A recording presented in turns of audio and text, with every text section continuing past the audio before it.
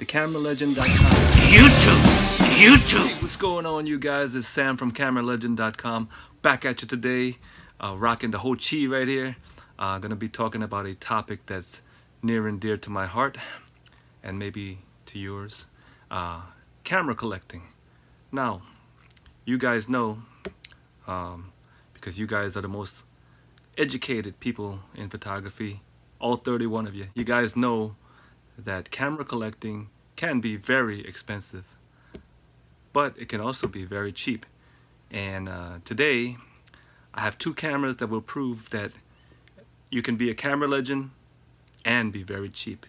So let's start off. The first camera we got today is the Minolta 7000, Maxxum 7000.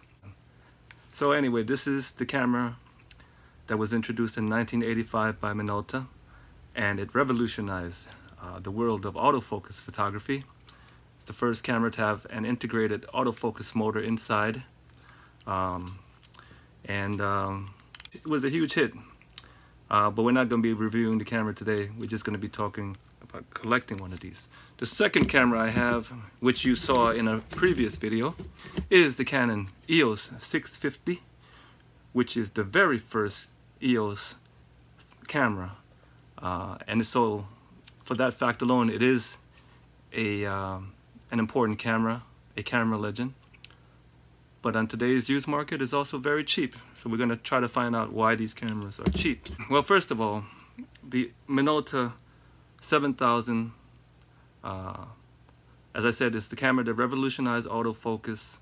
But just like the EOS 650, both of these cameras are actually very important for their time, but in many ways they haven't stood the test of time as far as how people perceive them and how people value them, which makes them very cheap on the used market. They both have, I believe, top shutter speed of 1/2000. They both have program mode, aperture priority, shutter priority, and manual, pretty much everything you need. And they both rely on batteries. The Minolta 7000 relies on 4 AAA batteries, and the Canon EOS 650 relies on 1 2CR5 battery, I believe. Anyway, like I said, I don't want to review these cameras because there are a lot of fine people who have reviewed them. And as I said, for me, if I was to review them, it would just be wasting up your space with useless videos. Anyway, we're talking about camera collecting, and let's start with the Minolta. The reason I believe it hasn't really stood the test of time as far as being on the used market, as far as the prices, is simply because they become very ugly with time. Fortunately for me, I found a very nice one. Let me just give you a good example. This kind of covering, the covering on these cameras usually become really white and pasty.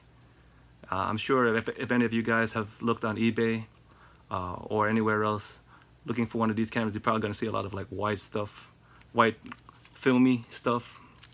Back here too, usually you see that around there. Another common thing that you always find on these cameras is the LCD goes bad. Like this one, the LCD has gone bad.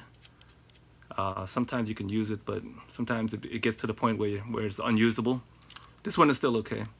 The controls are all there. I mean, to be honest with you, looking back now, I'm actually kind of surprised that it took off the way it did, because looking at it now, even though mine, I don't want to sound like I'm bragging, because you can't brag about a cheap camera, but this one is in pretty good condition cosmetically.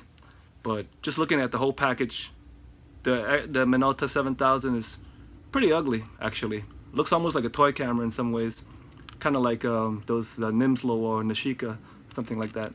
But it feels good. Now the EOS 650, having been released in 1987, a good 2 years after the Minolta 7000, is quite a bit of a more refined looking camera. Still not the most exciting thing in the world, but very nice, usable. But its claim to fame is the introduction of the EOS mount.